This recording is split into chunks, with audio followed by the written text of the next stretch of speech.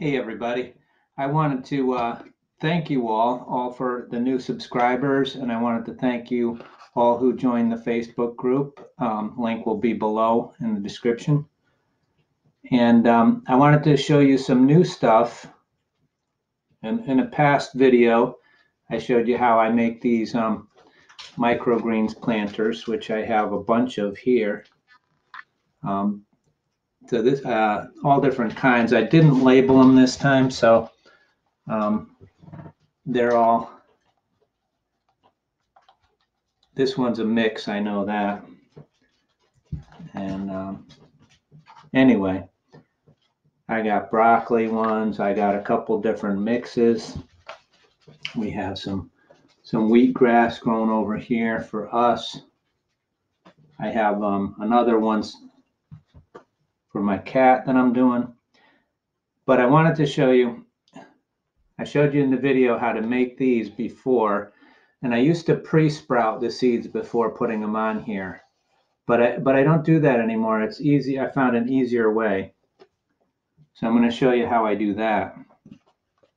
Just hold on 1 minute because I forgot the lid for this. Okay, you got to bear with me because I'm new to all this making videos and equipment and everything.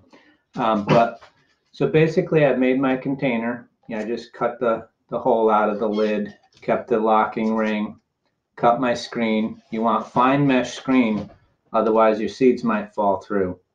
Now I'm going to fill this with my nutrient solution. I'm using Maxi Grow, 1 teaspoon per gallon for the microgreens. So I fill it up till just below the screen, about 1/4 inch or so. And depending on what you're growing, you'll need a different amount of seed to sprinkle on the top here. So in this case, I'm using a nice mix from Todd Seeds called Sprouter's Choice, one of my faves. I believe it's this one right here, which this is probably about 10 days old. So as you can see, there's no reason why anybody can't grow all the microgreens and greens. Here we have in the grow pipe, we have some Mizuna, but there's no reason why you can't grow all the greens that you need for yourself very easily. I just made a bookcase and mounted some shop lights up in it for the microgreens, and it works beautifully. So I'm going to do 1.5 teaspoons of the Sprouter's Choice. So basically, I filled up my container. I'm just going to sprinkle these on.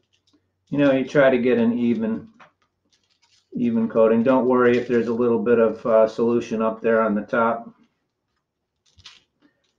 Sometimes I rub it with my hand to try to make it so so there's no puddling, which is a good idea.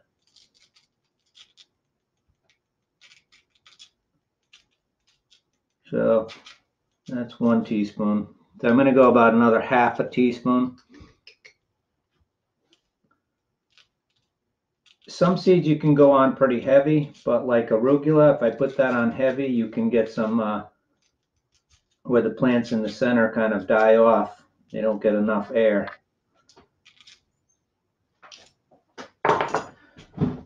So then I've got them sprinkled on there like that. All I do now, give it a couple of mists, and then I put this cover on. This is the portion that I cut out of the lid previously. Pop that on there, leave it sit anywhere. It doesn't have to be in the dark, doesn't have to be in the light. It's okay if it is in the light. And then this one's a little further along. They're just starting to get little tails on them. Let me take the lid off. But basically, what you want to do is just give them a mist twice a day. Give them a little spray, and then put your lid back on. And probably by the 2nd day, it will start pushing the lid off.